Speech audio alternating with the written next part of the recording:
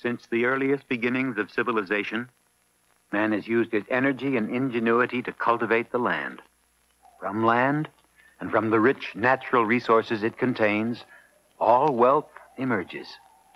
We are dependent on the earth for all our needs, for food, for clothing and shelter, for the materials with which we build and manufacture, for the ores and fossil fuels that power our cities and machines, and for the space, the open terrain over which we travel and on which we build. In earlier times, the average man had access to the resources he needed, provided he was willing to use his strength and his wits to make a living. As long as there was still unclaimed space on the face of the earth, no one who was willing to work would lack, at the very least, the barest essentials. But as man advanced, and as the frontiers were appropriated and fenced off, there came a time when the struggle was waged against an adversary far more subtle than raw nature. Human nature. Now, our rural areas are dominated by huge corporate agricultural conglomerates who have all but driven the small farmer out of the picture. If he's lucky, the average person might be able to hold on to a small piece of land and break his back to squeeze out a living. Or maybe he'll work for the big corporations, making somebody else rich while he struggles to make ends meet. Or maybe he'll pack up and try his luck in the cities, where maybe he'll find work and maybe he won't, because the economy is tight and just about everybody is cutting production and laying off their employees. Where maybe he'll have a decent place to live and maybe he won't, because slumlording and speculation and the overall lack of intelligent urban design have turned our cities into a disgrace. Where maybe he'll make it, and maybe he won't. Why is it that today, when we have at our disposal the greatest technology in the history of civilization, and the capital and the intelligence to put it to work, we are plagued by unprecedented unemployment, inflation, economic hardship, and crime? Why is it that the further we progress, the more we are afflicted by poverty? Access is the answer. If given free access to resources with tools and knowledge of how to make it work, there are few people on earth who wouldn't jump at the opportunity to make a productive, creative contribution to society, to earn their living and enjoy the fruits of their labor. But the access is not there. A large percentage of both urban and rural land and resources are laying idle, concentrated in the hands of a few powerful entrepreneurs who find it more profitable to speculate than to produce. And a great portion of the wealth that is produced in America is claimed by the least productive element of society, those who hold land and resources out of production and out of the reach of working people. People who need only access to put these resources to use for themselves and for the community. There are old ideas that are coming back. Ideas that are reflected in the writings of many of the greatest statesmen and thinkers who laid the foundations of these ideas on democracy and free enterprise.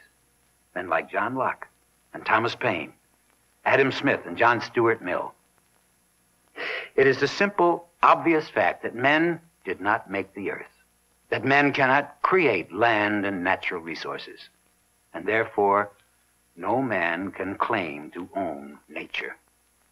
Properly applied, this basic truth can solve our problem of access to economic opportunity. In the Lincoln-Douglas debates, and later in his years as president, Abraham Lincoln eloquently presented the case against human slavery. How can one person presume to own and control the life of another human being? But Lincoln's insight did not stop at slavery. He understood the many forces of oppression to which masses of men are everywhere subjected. And he saw the absurdity of treating the planet as private property.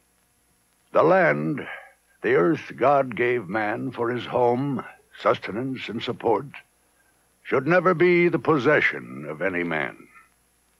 An individual or company or enterprise requiring land should hold no more than is required for their home and sustenance, and never more than they have in actual use. All that is not so used should be held for the free use of every family.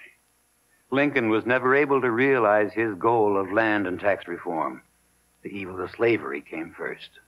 But others after him picked up the thread of the remedy. Out of the Western expansion that followed the Civil War years, there arose a man who developed a carefully worked out plan to cure the spreading disease of economic injustice. Henry George was a man of precise vision, a journalist and social philosopher who viewed the industrial depression of America in the 1870s as the result of this one fundamental mistake: the institution of private exploitation of land and natural resources, as distinguished from capital.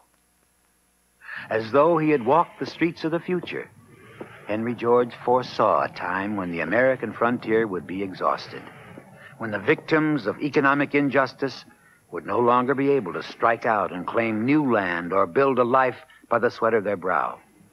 He saw the inexorable trend towards a time when the immense natural resources of America would be concentrated in the hands of the least productive element of society, at the expense of the productivity of mankind, who can barely fulfill his most basic desires.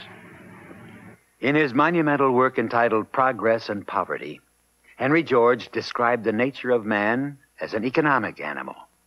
He will invariably try to fulfill his desires with the least possible effort.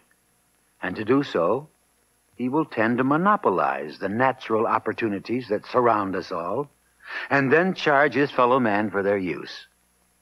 To this basic injustice, George proposed a remedy. We must make land available to all mankind at all times. But though he was not afraid to dream, the author of Progress and Poverty was first and foremost a practical man. Anticipating the objections to such a radical proposal from both the large landholder, who might stand to lose from any change in the status quo, and the small land user, who is never comfortable with sudden change, George outlined a clear and workable method to move smoothly toward a solution. It is not necessary, he wrote, to confiscate land. It is only necessary to collect community-created rental values, called economic rent. The idea was not a new one. America had been founded by men who envisioned the emerging nation as a land of equal opportunity in this most basic sense.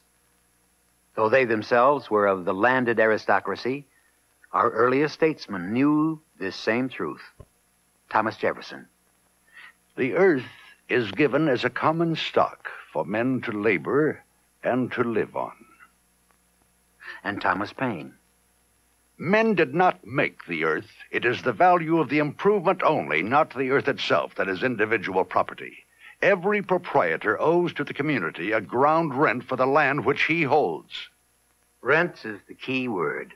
Ground rent, said Thomas Paine, or as Henry George described it, economic rent. To understand just what we mean by economic rent, we must first explore and define the natural process by which man creates wealth. Natural resources are the first of three basic elements required to produce wealth. Land. Land for farming, land for mining, land for business and commerce, land for the recreation and expansion of the spirit, minerals and timber, ore and fuel, sunshine, untapped sources of energy, water and air and wide open spaces, good soil, poor soil, ocean and desert, the stuff that makes this planet arable, workable, shapeable, and ultimately livable. The raw material that lacks only the intervention of human creative energy and intelligence to become something more than just nature. But though we sometimes speak of a wealth of natural resources, true economic wealth is man-created and requires our second essential element, labor. Human strength and skill, human energy and effort. Whether we choose to be construction workers, or lab technicians, or tomato pickers, our time and our energy are ours, and ours alone. And it is the undeniable right of every person to enjoy the fruit of his or her labor. The tangible, man-created wealth that emerges from our work upon the land can either be consumed or hoarded, or it can be recycled back into productivity. That portion of the wealth that is turned back into the production cycle and used to create more wealth is called capital. Capital, as defined by Henry George, includes all forms of wealth that are in the process of being exchanged, either from one form to another, such as aluminum to be molded into food containers, or from one segment of society to another, such as the tractor-trailer that moves the product from manufacturer to seller and from the seller to the buyer. The usual medium of exchange is called money, but the money itself is not capital. The pick and shovel in the hands of labor is capital, as is the wealth used to construct a hydroelectric dam. But the laborer himself is labor and not capital, just as the watershed is only a natural resource, and neither can in any way be said to belong to any man or corporation or public utility. The bulldozer is capital, but not its driver, nor the mountain it moves. Now we have natural resources, labor, and capital. With these three factors clearly defined, we can begin to understand the underlying confusion in today's economic institutions across the political spectrum. Those who claim to be capitalists on the right, in their prevailing understanding of free enterprise, fail to distinguish between capital and natural resources. Can an individual or a corporation really claim to own a beach or a river or a tract of land? Obviously not. The earth and all its riches are the general property of all mankind, and all should have equal access to the land to develop and cultivate for his own needs and the needs of society. The bulldozer, the steel and cement, these are things that rightfully belong in the realm of the private property in our free enterprise system. On the other hand, the socialists or communists on the left make a different mistake. They fail to distinguish between capital and labor. We in the free world clearly understand that no state or corporate entity can own a human being or appropriate the value of his creative energy. Henry George had a clear insight. He saw that of these three factors that combine to produce wealth, only natural resources truly belong to the community as a whole. Capital, and only capital, should be the property of the private sector, and the fruits of labor are the rightful property of the laborers themselves. Let society collect its revenues in the form of rent for the use of natural resources, and both capital and labor will be free to grow and flourish for the benefit of all mankind. Before we explore the advantages of this remedy over the present system, let's clearly understand what we mean by rent. The value of land varies widely, from barren, worthless properties you couldn't give away, to high-income downtown developments, where even the airspace sells for hundreds of thousands of dollars per cubic acre. The quality of soil, the water supply, the modes of access and density of the population, all these are factors that determine the value of land. And time and technology have caused land values to rise higher and higher. 100 years ago, the Alaskan territories were a national laughingstock. Seward's folly, they called it. And President Lincoln had to practically beg the Congress to complete the purchase for $7.2 million, only 2 cents an acre. Today, soaring values and the discovery of oil have turned Seward's folly into one of the most precious tracts of land in the world, conservatively estimated at trillions. The value of a particular piece of land is determined by the rent that it potentially commands. The economic rent of a specific piece of land can be roughly calculated as the difference between its maximum potential productivity and that of less productive land actually in use. In other words, the economic rent will be proportional to the purchase price of land sold without improvements. Let's take a simple illustration of an area where oranges are one of the principal crops. The least productive acreage of land in this area can produce perhaps 100 bushels of oranges per acre. Here, however, on equivalent acreage, where the soil and climate are more favorable, the same farmer with the same investment of capital and labor could produce 1,000 bushels of oranges per acre. The value that would be assigned to this richer land would then be calculated as the difference between its productivity of 1,000 bushels with that of the least productive land worth 100 bushels. Since the value of this land is higher, the rent that would be generated is also proportionately higher. When a tax is placed on the economic rent of land, whether used or not, or whether the land is suited for agriculture or industry or urban commerce, the user of the land will inevitably use it and produce wealth to its maximum potential. And because of the continuing incentive to use the land for maximum productivity, the withholding of natural resources for unfair economic advantage will become a thing of the past. Here is a premium piece of land, as yet undeveloped, but harboring the potential for excellent commercial productivity. Situated near a booming metropolitan area and easily accessible from all directions, this property is just begging to be built up into a vacation paradise that will not only provide terrific income for its owner and dozens, if not hundreds of jobs, but will be an asset to the public as well. Why, then, does it sit idle? Yeah, I picked up this property in '67 for $6,000 an acre. Last week, I turned down an offer for 9 times what I paid for it. Are you kidding? I got a gold mine here. All I got to do is sit and watch the price go up and up and up. Now, the day I lift a finger to develop this place, my assessment's going to skyrocket. I'm paying almost no taxes now. And if I start building that hotel, I'll be shelling out improvement taxes through the nose long before I ever see a nickel of return on my investment. The county assessor was down just the other day. Speculation is the name of the game. But let's imagine another reality. Let's hear what this same shrewd investor has to say when the entire tax structure is changed, so that revenues are collected not from property improvement taxes, but from just the value of the land itself. Economic rent. Oh, yes, this is beautiful property. And I was assessed at a substantially higher value than just about any other land in the county. I was paying an arm and a leg in land value taxes. I couldn't afford to sit on it anymore.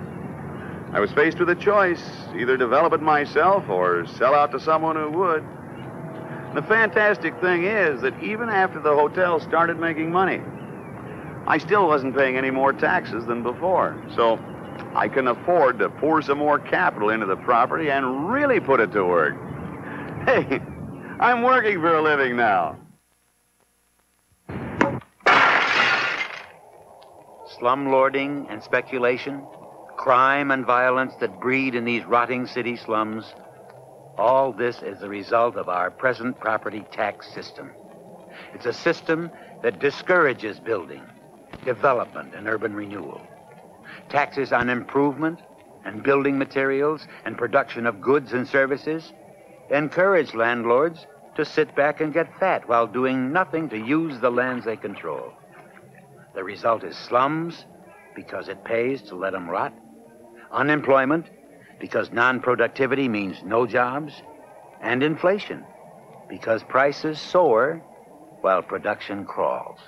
And the consumer bears the burden.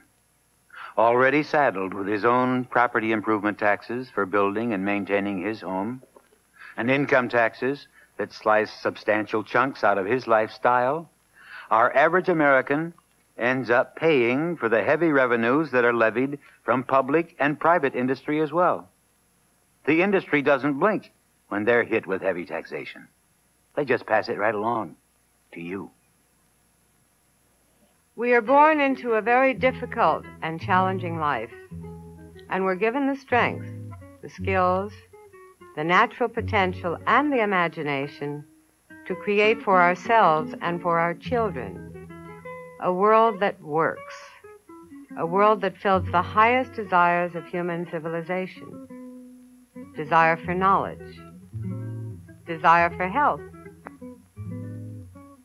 desire for human companionship, for close friends and healthy family life, and a sense of community, of love, and of mutual respect. Desire for material things, and for more than material things. Desire for creative way of life, where we earn our basic comforts and share our dreams, where we work together to go beyond the struggle for subsistence and survival toward the fullest potential of human society. It begins from access to the land, from the realization that the material and spiritual wealth we all desire is available through free and equal access to the limited and unlimited resources that can flow from this fantastic planet through the uninhibited growth of knowledge and know-how in the mind of man. It will begin with the rejection of a corrupt and unworkable tax system that strangles productivity and causes inflation, stagnation, and unemployment, that paralyzes the potential growth of our free enterprise system. It begins with a move toward land value taxation, the clear vision of Henry George, who saw that all revenue should be collected only from a tax on natural resources that are the rightful property of all mankind. It will unleash the enormous potential of management and capital to fill the needs of a rapidly expanding world and solve the ever-increasing problems of unemployment and inflation. No longer will willing and capable individuals be unable to convert their labor into a livelihood for themselves and their families. Perhaps best of all, a tax on economic rent cannot be passed on to the consumer in the form of higher prices and rising cost of living, because the cost of production will no longer be inflated by multiple taxation that rises higher and higher with every increase in production. Modern economists who have followed in the footsteps of Henry George have developed these basic ideas into a complete and comprehensive proposal. Man is entitled to the benefits of what he creates, not to usurp what others have created, and certainly not to monopolize natural resources. The creative right is the most basic right, but who can claim that right with regard to land?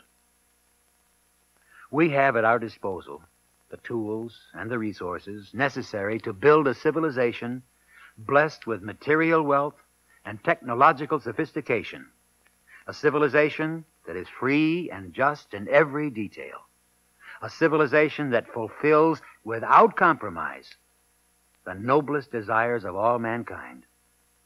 As always, the choice is ours.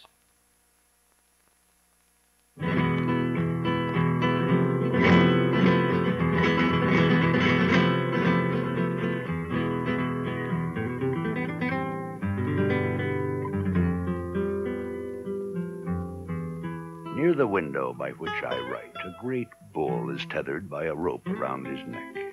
Grazing round and round, he has wound his rope about the stake until now he stands a close prisoner, tantalized by rich grass he cannot reach, unable even to toss his head to rid him of the flies that cluster on his shoulders. This bull, a very type of massive strength, who, because he has not wit enough to see how he might be free, suffers want in sight of plenty, and is helplessly preyed upon by weaker creatures, seems to me no unfit emblem of the working masses. But until they trace effect to cause, until they see how they are fettered and how they may be freed, their struggles and outcries are as vain as those of the bull. Nay, they are vainer, I shall go out and drive the bull in the way that will untwist this rope. But who shall drive men into freedom?